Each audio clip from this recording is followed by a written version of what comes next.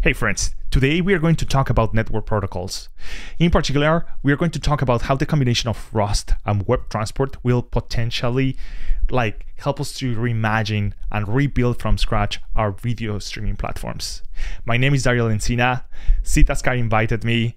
So dude, it's your fault if I messed up. I will also show you some things I built with WebTransport, like this video teleconferencing system that I used to talk with my mom in Mexico, and also this RC car that streams video encoded in VP9 through a 5G connection to the same servers that I use for teleconferencing system. And by the way, I think I have 2 cameras. Boom, let's remove the cap. There you go. 2 cameras, my friends. Today is a beautiful day. Let's go out in a hike and I'll tell you about how I got involved with real-time video. Back in 2017, GM acquired Cruise Automation. I signed up as soon as possible to be able to help these guys. So just to put you in context, Cruise Automation was a small company. I know that they had less than 150 employees when I joined to help them. And what I helped them with is Teleassist. So Teleassist is this system that allows a human to intervene in some scenarios to assist the vehicle with some complex maneuvers. Like in this case, we have construction. Do you see this construction here? I use WebRTC. It was awesome. I fell in love with real-time video, with audio processing, with real-time streaming. I became obsessed with low latency. It came to the point where the only way for me to continue working at Cruise was to move to San Francisco. And that's when I said, no, I wouldn't give up this stuff. I know that the Bay Area has its own beautiful spots, but the reality is that I love Michigan. Yeah, so I saw this community post by Let's Get Rusty. He was asking which project community wanted to build, his community wanted to build. One of the options was a Zoom clone. So, I was already doing all this video stuff, so I figured that this will be a perfect match for me. As I was trying to find the technology stack, I found that the Chrome team was working directly with the Zoom team to bring the Zoom application to the browser. Today I want to talk to you about the explorations that we've been doing with the Zoom team over the past few months and some of the specific advanced APIs that we've been exploring together. And then we're going to accomplish that using WebTransport. I didn't know about WebTransport. I was intrigued. So the next API I want to get into is WebTransport, which is a next-generation networking API for client-to-server communication. Let's look at the definition of WebTransport. WebTransport provides bidirectional transport through both unreliable datagrams and reliable streams-based mechanisms. Zoom being like a super mainstream product and a very good product, by the way, very good product, I have to say. I figured that they were up to something with their WebTransport stuff. WebTransport is built on top of the Quick protocol, so I needed to take a step back and learn that protocol first.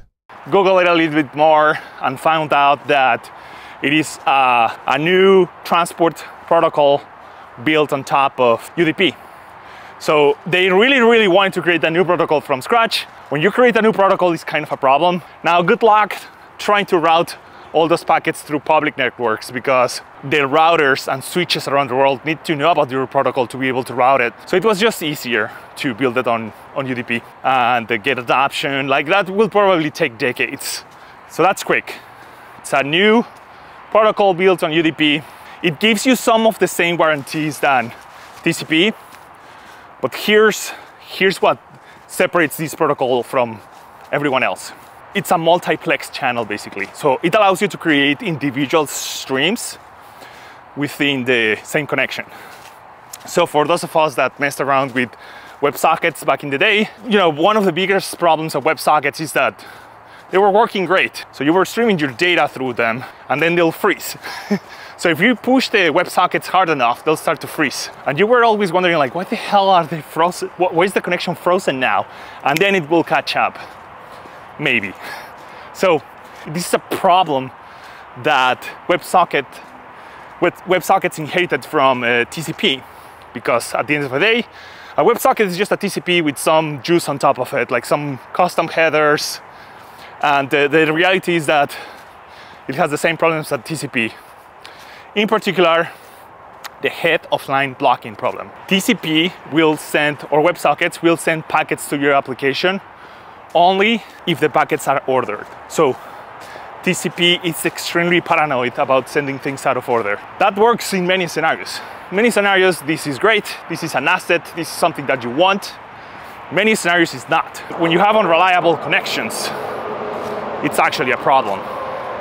Let's stay away from the freeway. How about that? So that's why you cannot just use WebSockets for this.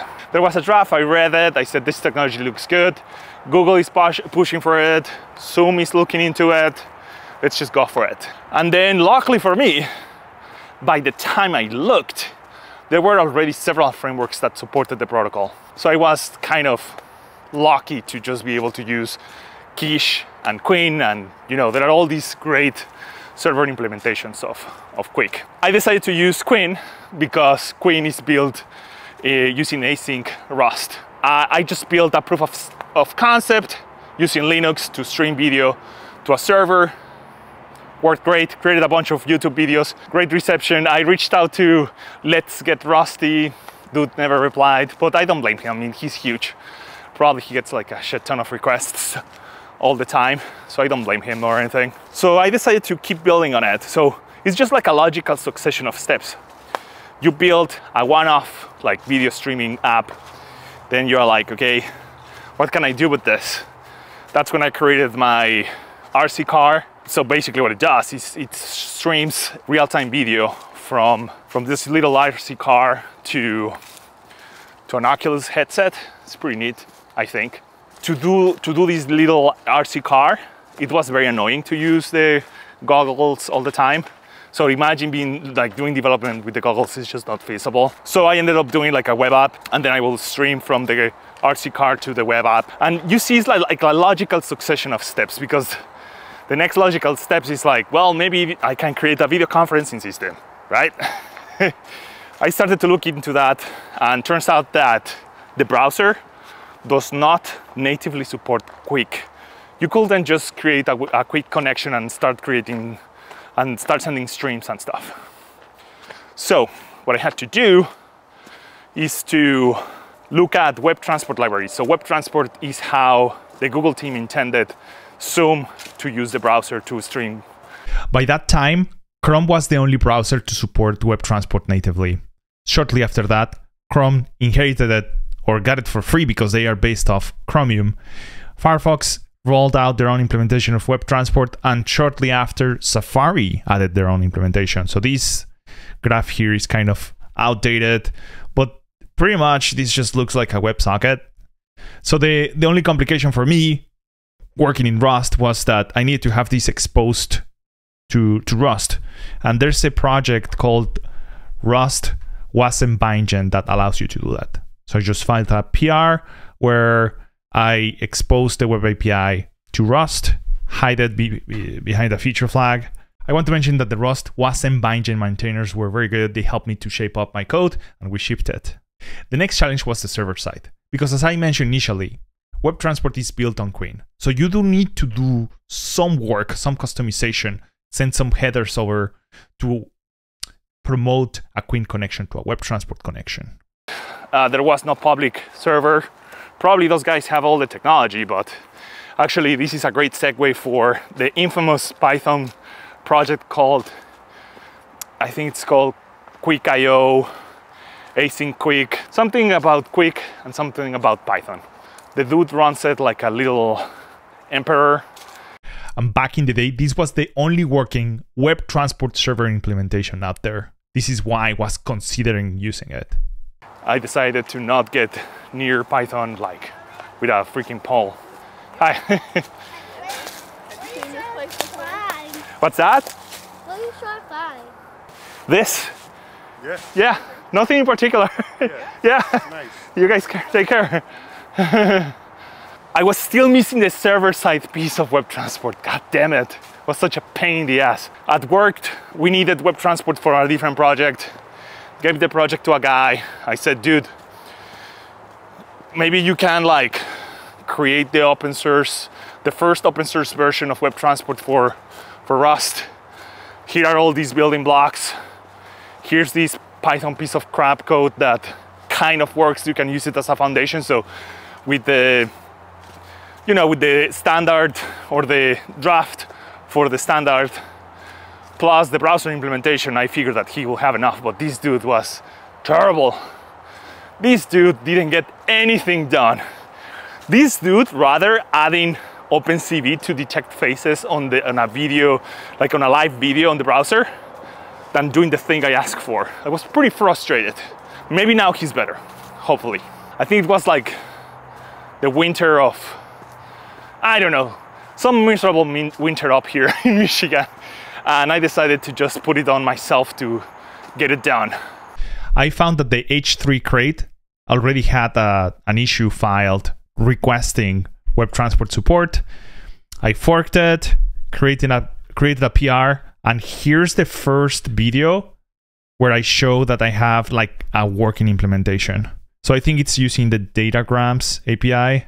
There you go. So I'm opening a connection, and then it's like an echo server. So I'm sending a message and I get back a response. It was April, so it was not the dead of winter. It was right after the winter. But yeah, this is basically the first proof of concept where I was able to have a browser written in Rust with my bindings talking to an H3 fork that had WebTransport. It was pretty exciting. And it was pretty tough because the browser does not give you very good debug tools, to be honest with you. So I had to use a lot of Wireshark. I had to spend long nights trying to understand why it seemed like the browser connected to my server, but then it will shortly disconnect. And then between that and the Python implementation from this jerk over here, I was able to piece the two together. I want to mention the role of Lilo Roberts. So Lilo Roberts is a developer out of Europe. I believe either Sweden or Denmark. Like, I got it to work. I got the thing to connect. Lilo made it nice, all right? And Lilo took on the job of like properly integrating the WebTransport with the existing HTTP3 server. She crushed it. And here's where I want to emphasize the value of open source. Open source is a multiplying factor. You get to know the brightest and the smartest people out there. You get to know the best version of themselves because they don't do it for money. It's not a job. They do it because they love development. They love coding. So I was lucky to pair with her. We crushed it, got it merged. Finally, I integrated that stuff into my teleconferencing system. And here you see me with long hair. So it's been a while.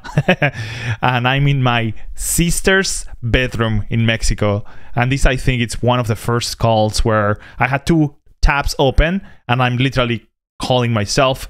You can see that I'm running the server locally. And I was just so happy to be able to say, yeah, this is super low latency. And I'm able to have a conversation with myself. Super fun. I didn't even have audio yet. There are no buttons or options. It's just like bare bones video streaming. But I was thrilled. So I packaged everything up, put it on GitHub, shared the post on Reddit, I believe. Guys, most of my posts are just downvoted. That's the reality. But this post in particular did fine. I received a lot of feedback. Lots of contributors started to show up because it seems like this was a common problem that people had, like just audio and video streaming in the world, I guess, with Rust. Now I want to share with you some of the open source I put out in the WebTransport space. So the first one is this WebTransport crate that allows you to integrate your U application with WebTransport. Surprise, surprise, right?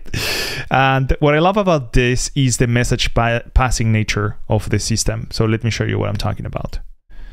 So if you're familiar with JavaScript, when you received a message over WebSockets, you have a callback that gets triggered.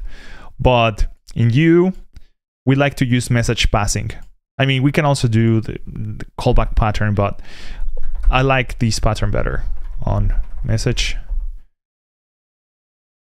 So I really like the fact that I integrate with the message passing system that U provides. It makes it very asynchronous, and it's hard to get race conditions when you use message passing. Because the one thing about message passing in U is that you know that at any point, any single component will process one message at the time. So there are no weird race conditions and stuff like that. And it just makes it very clean for me. I realized that Leptos is like the cool kid in the blog these days. So to that effect, I also created a Leptos crate. And instead of using message passing, it uses signals. And I'm going to tell you why I built it the way I did. It's a very opinionated way of using WebTransport, and it's not everyone's cup of tea, but I stand behind it. So basically, what it's very opinionated about my demo is that I do not like to have a single stream and like continue appending to that single stream over and over. What I encourage with this framework is so that when people want to send something, they most likely have to open a new stream and send whatever they want to send. And this is to take advantage of this multiplex channel nature. I don't want people to create a few channels and hold on to them via like some reference for a long time. I want people to keep calling these methods whenever they want to send a datagram. Well, datagrams are connectionless and they are not a stream. Whenever they want to send data, they should open a unidirectional stream right then. That's what I want to encourage, and that's why I built it the way I did.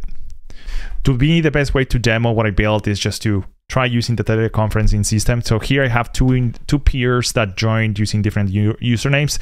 Right now I don't have OAuth and all that because I want to get the technology right before adding, all the authentication and all that stuff. Here we have two peers. I do get a kick out of how fast and how low latency these things are. Let's measure it together.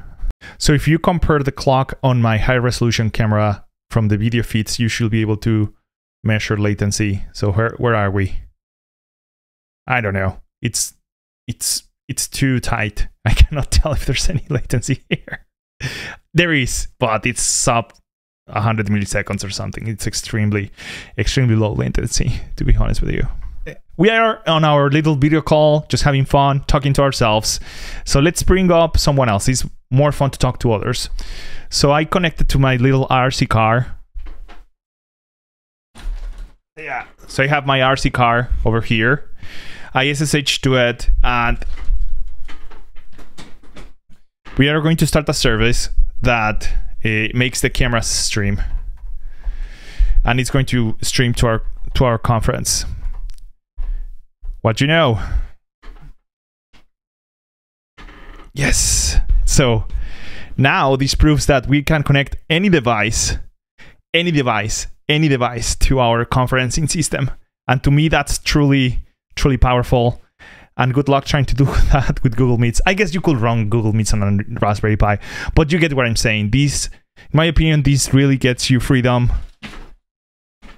It really gets you independence, and you can build robotics projects. You can build all sorts of projects with this system. So my vision for this system, videocall.rs, is that roboticists, people in the healthcare industry, all over the world, whenever they want to add live streaming to their system, they will just drop this in their system and just use it. It just works out of the box. Maybe they have to write some code to get images into the system. Like I had to write code to get Linux images into the system using the Video for Linux driver, something like that. But yeah, that's my ambition. Let's see if I can pull it off. This Linux daemon is open source as well, so go nuts with it. I heard that you guys are going to a resort near the Great Wall or something, so I hope you have a blast. I'm so jealous. I wish I could be there. But yeah, this is what I built. This is what I do. Hit me up on LinkedIn or GitHub. Let's connect. You guys have a great time. Ciao.